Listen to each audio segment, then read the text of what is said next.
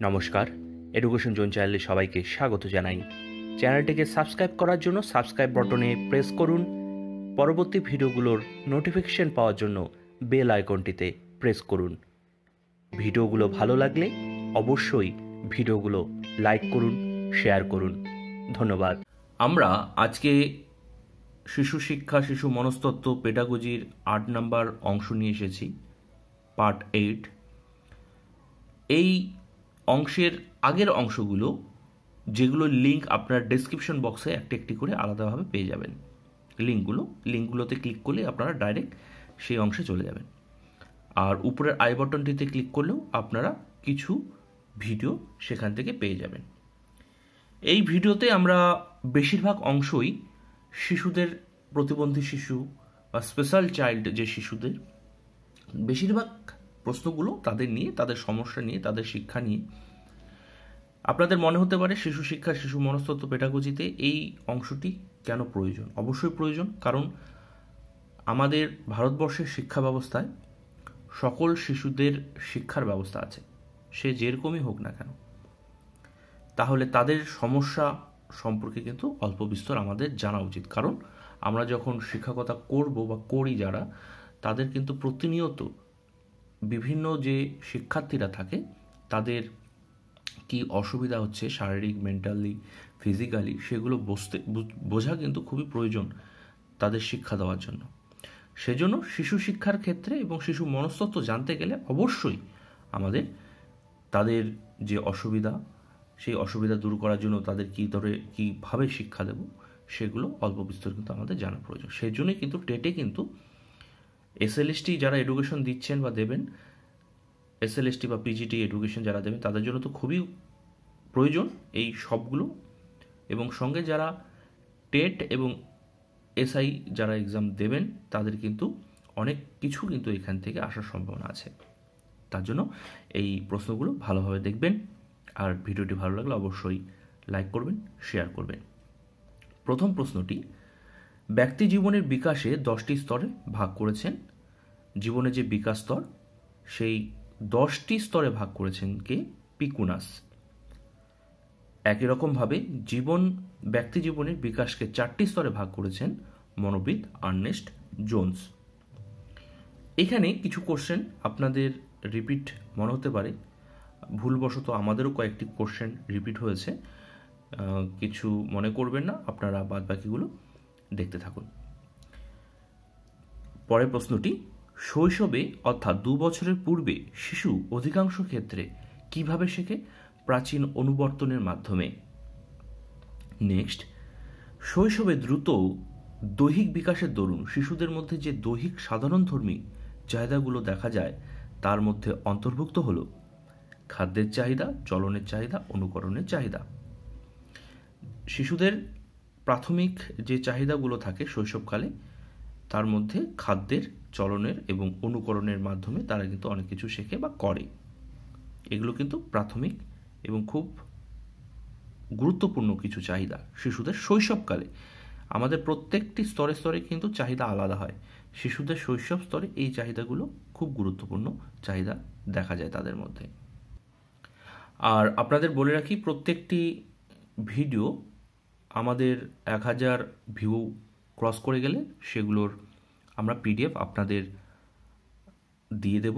আমাদের যে কমিউনিটি অপশনটি আছে সেখানে আপনারা পেয়ে যাবেন। প্রত্যেকটি ভিডিও আমরা 1000 ভিউ কমপ্লিট হলেই কিন্তু আমরা দেব, তার আগে দেওয়া সম্ভব হবে না, রিকোয়েস্ট করবেন না কাইন্ডলি। নেক্সট, 530, শৈশবের সামাজিক চাহিদাগুলো হলো, শৈশবের সামাজিক চাহিদা এখানে নির্দিষ্ট করে বলা হয়েছে। সামাজিক চাহিদা, সহযোগিতার চাহিদা, সমবেদনার চাহিদা, প্রতিদ্বন্দ্বিতার চাহিদা শিশুদের। আমাদের সবারই কিন্তু আমরা এই স্তরের মধ্যে দিয়ে কিন্তু এসেছি। সেই সময় কিন্তু আমাদের এই ধরনের চাহিদাগুলো কিন্তু কম বেশি প্রত্যেকের মধ্যে ছিল। 531 নম্বর, বিভিন্ন মনোবিদদের এবং শিক্ষাবিদদের মতে জীবনের ঝড়ঝঞ্ঝার কাল বা উৎকণ্ঠ দ্বন্দ্বের কাল হল কৈশোরকাল। কৈশোরকাল মোট কথা অ্যাডোলেসেন্স পিরিয়ড, আমরা ধরতে পারি যে টিনেজ, 12-এর পরে যে 13, 14, 15 থেকে 19 এই যে বয়সগুলো আছে, এই সব বয়সের শিশুদের বলা হচ্ছে, মানে যারা কৈশোরকাল চলছে তাদের ঝড়ঝঞ্ঝার কাল বলা হয়। কৈশোরকালকে ঝড়ঝঞ্ঝার কালের সঙ্গে তুলনা করা হয়। টিনেজ যারা, টিন, ভালোভাবে বোঝার জন্য 13, 14, 15 টিন যে সংখ্যাগুলোর সঙ্গে টিন যুক্ত করা আছে সেই বয়সগুলোকে ঝড়ঝঞ্ঝার কাল বলা হয়। কৈশোরকালের একটি চাহিদা, কৈশোরকালের চাহিদা হলো আত্মপ্রকাশের চাহিদা, নিজের নাম হবে, এরকম কাজগুলো শিশুরা করে থাকে, আমরাও করেছি।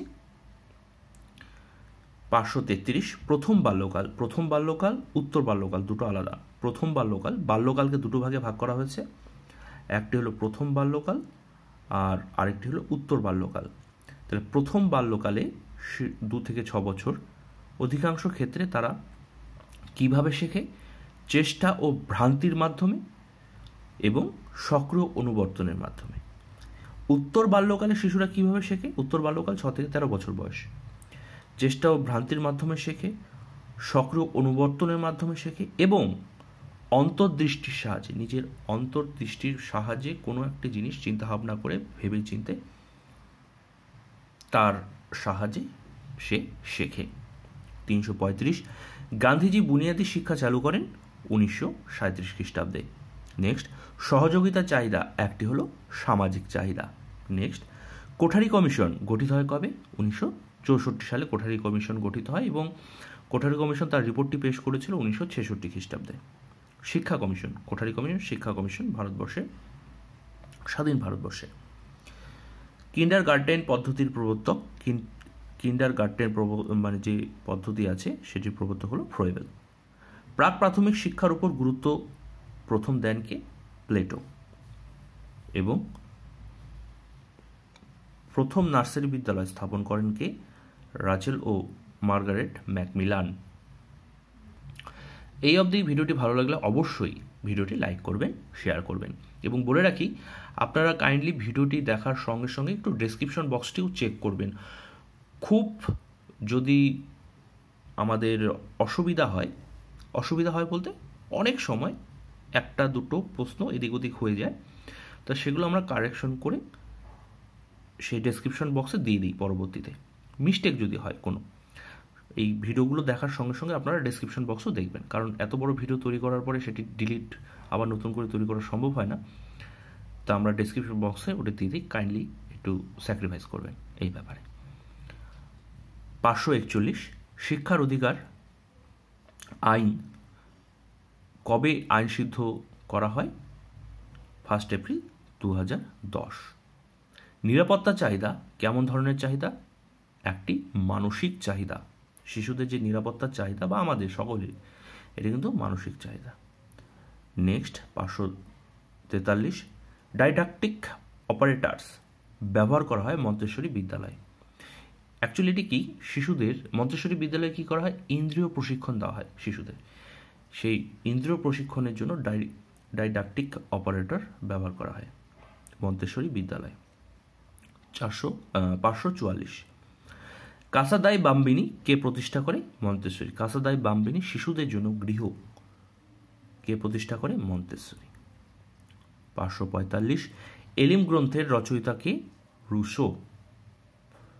নেক্সট, দৃষ্টিহীন শিশুদের শিক্ষার জন্য যে বিশেষ পদ্ধতি ব্যবহার করা হয় তা হলো ব্রেল পদ্ধতি। ব্রেল পদ্ধতি উঁচু উঁচু অক্ষর, সেগুলো হাতে ছুঁয়ে স্পর্শের মাধ্যমে উঁচু উঁচু থাকে, তাহলে হাত দিয়ে বা আঙ্গুল দিয়ে স্পর্শ করলে সেগুলো হাতের মধ্যে খোঁচা লাগে বা বাজে, তাহলে মানে অনুভূতি হয়, তার মাধ্যমে সেই দৃষ্টিহীন শিশুরা সেই তার জ্ঞানটি সম্পন্ন করে, সেটিকে ব্রেল বলা হয়। সঞ্চালনমূলক বর্ণের মাধ্যমে শিক্ষা দেওয়া হয় মূক ও বধির শিশুদের বা শিক্ষার্থীদের। মূক ও বধিরদের শিক্ষাদানের মৌখিক পদ্ধতি প্রবর্তক করেন কে? জুয়ান বনি।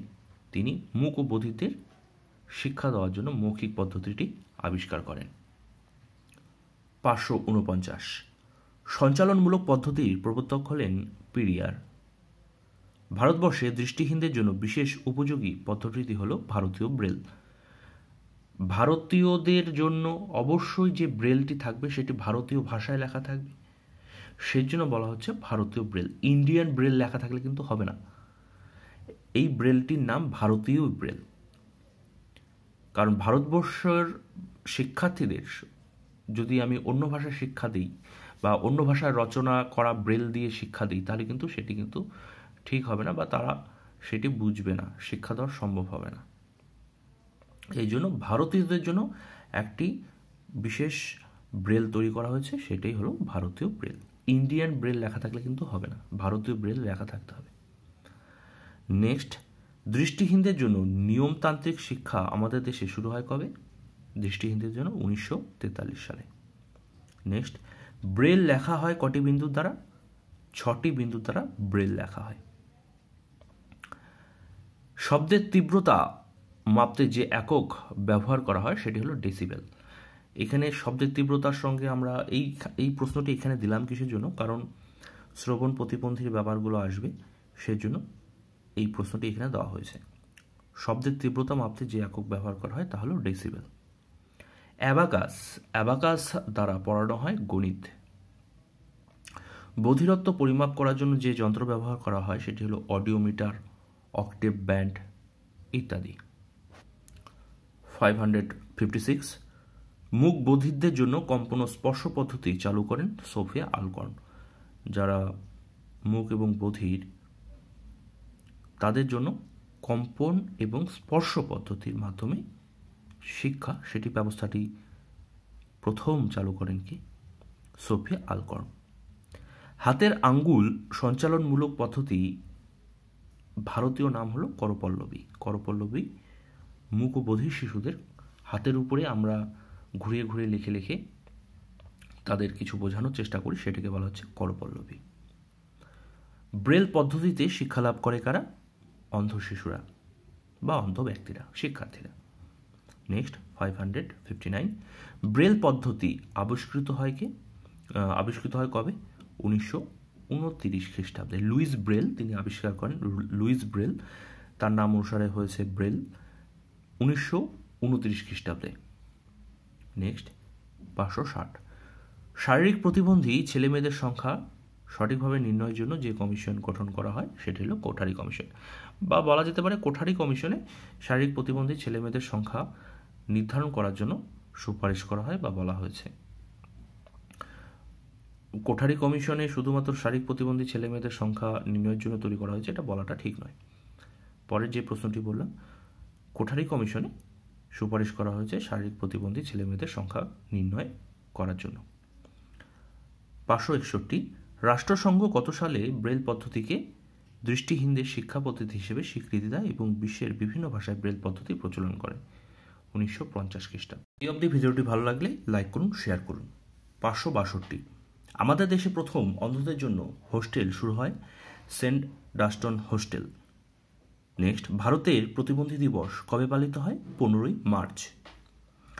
মেন্টাল ম্যাপ ব্যবহার করা হয় দৃষ্টিহীনদের শিক্ষা দেওয়ার জন্য। ভারতে প্রথম দৃষ্টিহীনদের জন্য বিদ্যালয় স্থাপন করেন মিস অ্যানি শার্ফ। এখানে অতিরিক্ত তথ্য দেওয়া আছে, আপনারা কাইন্ডলি চাইলে দেখতে পারেন।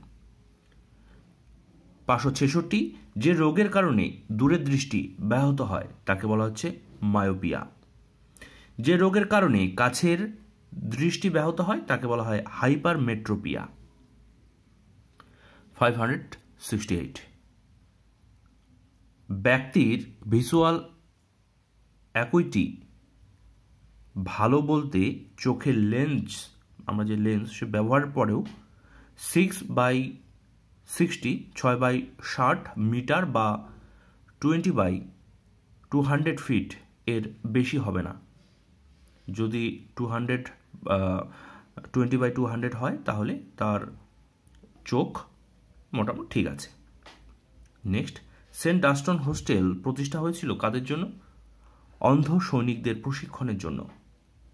570, ভারতবর্ষে অন্ধদের জন্য প্রথম বিদ্যালয় স্থাপিত হয় অমৃতসরে। স্ট্যান্ডার্ড ইংলিশ ব্রেল আবিষ্কৃত হয় 1950 খ্রিস্টাব্দে।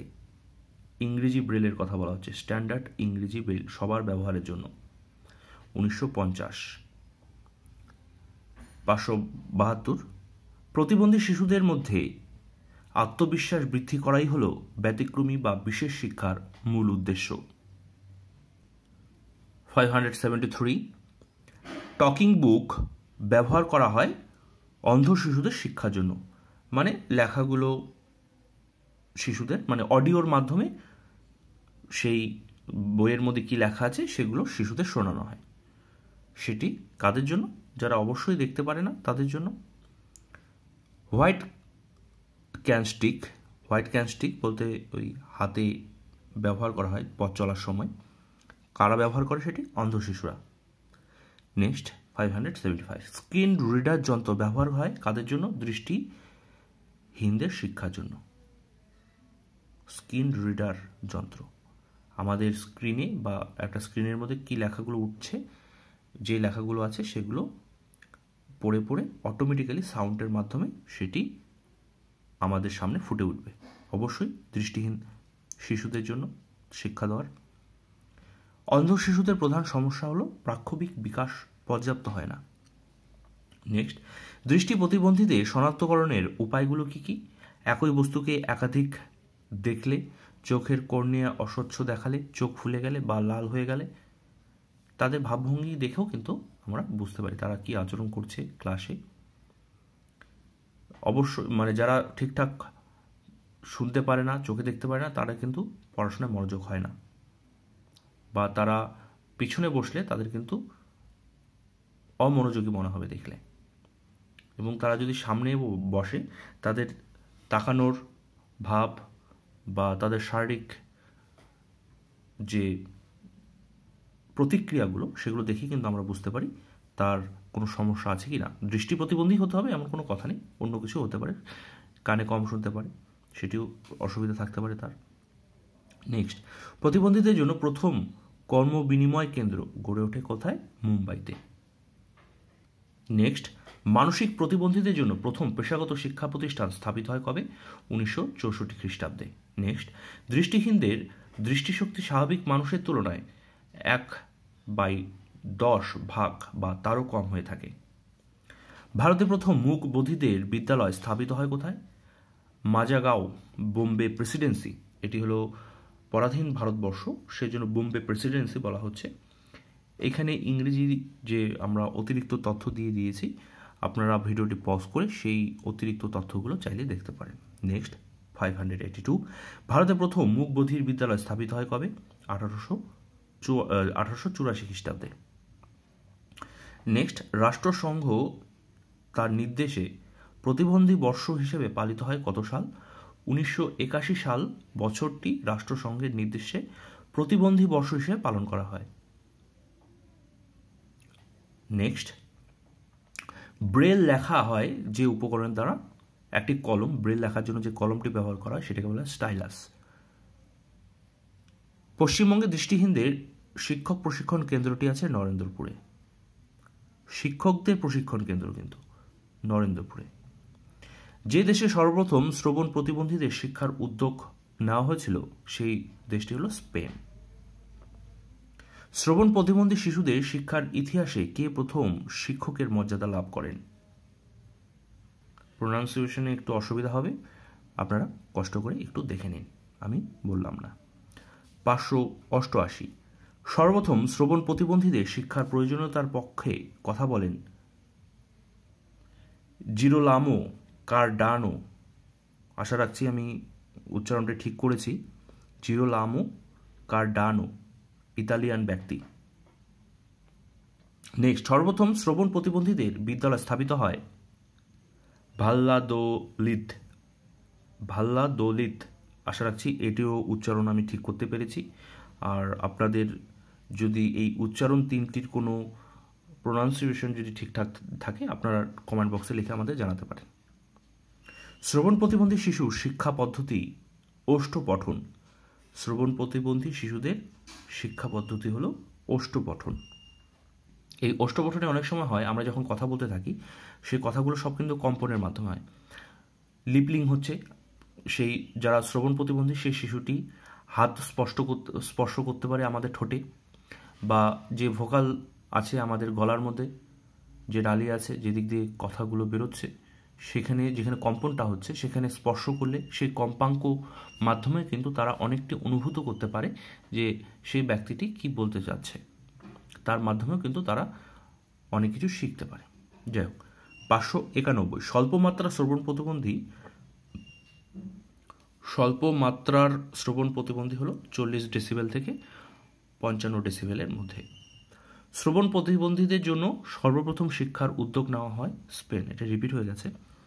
শ্রবণ শক্তি ব্যাহত শিক্ষার্থীদের শিক্ষার সাহায্য করে লিপ রিডিং, ঠোঁট নাড়াচড়ার মাধ্যমে শ্রবণ প্রতিবন্ধী শিক্ষার্থীরা শিক্ষা গ্রহণ করতে পারে। কম্পন ও স্পর্শ অনুভূতি পদ্ধতির সাহায্যে শিক্ষাদান করা হয় বধিরদের জন্য। করপল্লবী হল বধিরদের শিখনের বর্ণ পদ্ধতি। করপল্লবী, হাতের উপরে আমরা অক্ষর লিখে তাকে বোঝানোর চেষ্টা করি, সেটি হলো করপল্লবী। 596 মুক ও বধির শিশুদের শিক্ষার জন্য যে শিক্ষণ পদ্ধতি প্রয়োজন তা হল সঞ্চালনমূলক পদ্ধতি, যন্ত্রভিত্তিক কম্পন ও স্পর্শ পদ্ধতি। এগুলোর মাধ্যমে তাদের শিক্ষা দেওয়া হয়ে থাকে। 597 মুক ও বধির শিশুদের শিক্ষাদানের মৌখিক পদ্ধতি প্রবর্তক হলেন জুয়ান পাবলো বনি। কলকাতায় মুক বধির প্রতিষ্ঠানটি গড়ে ওঠে 1893 খ্রিস্টাব্দে। মুম্বাইয়ে মুক বধির প্রতিষ্ঠানটি গড়ে উঠেছিল 1884 খ্রিস্টাব্দে। 1884 খ্রিস্টাব্দে মুম্বাইয়ে মুক বধির শিক্ষা প্রতিষ্ঠান গড়ে ওঠে। ভারতে প্রতিবন্ধীদের জন্য একটি পূর্ণাঙ্গ আইন পাশ কবে হয়েছে? 1995 খ্রিস্টাব্দে, অনেক পরে। ইনক্লুসিভ এডুকেশন হলো সব ধরনের শিক্ষার্থীদের জন্য একই ছাদের তলায় শিক্ষা ব্যবস্থা। সেটি যে কোনো শিক্ষার্থী, তার শারীরিক প্রতিবন্ধী হলেও তাদেরকেও একই সঙ্গে একই ছাদের তলায় একই বিদ্যালয়ে শিক্ষাদানের কথা বলা হয়েছে ইনক্লুসিভ এডুকেশনে। একদম যদি শারীরিকভাবে সে অচল, মেন্টাল রিটার্ডেড, কিছু বোঝে না, একদম চোখে দেখে না, একদম কানে শোনে না, তাদের ক্ষেত্রে কিন্তু ইনক্লুসিভ এডুকেশন দেওয়া কিন্তু অসম্ভব বা সম্ভব নয় বর্তমান সময়ে। সেজন্য তাদের স্পেশাল এডুকেশন ব্যবস্থা করা হয়েছে। কিন্তু মোটামুটিভাবে তারা বুঝতে পারে, কানে কম শুনলেও তারা শুনতে পারে, চোখে কম দেখলেও তারা দেখতে পারে। এইসব শিশুদের ইনক্লুসিভ এডুকেশনের মধ্যে আনতে বলা হয়েছে। এবং সর্বশেষ প্রশ্ন আজকে ICIDH, এটি আমরা অতিরিক্ত ইনফরমেশনের জন্য দিয়ে দিয়েছি। International classification of impairment, disabilities and handicapped, ICIDH। আজকে এই হলো আমাদের 602 নম্বর প্রশ্নটি। ভিডিওটি একটু বড় হয়ে গেল। আবারও বলছি, আমরা এই ভিডিওটির PDF প্রোভাইড করব আপনাদের 1000 ভিউয়ার যখন হয়ে যাবে এই ভিডিওটি, তারপরেই আমরা এই ভিডিওর যে PDFটি আমরা আমাদের চ্যানেলে যে কমিউনিটি পেজটি আছে সেই পেজে দিয়ে দেবো, মানে যে অপশনটি আছে সেই অপশনে দিয়ে দেবো, আপনারা সেখান থেকে PDFটি পেয়ে যাবেন। তাহলে আজ বিদায় নিচ্ছি, ভালো থাকবেন। এরপরেও আমরা ভিডিও নিয়ে আসবো। বিদায় নিচ্ছি, ভালো থাকবেন।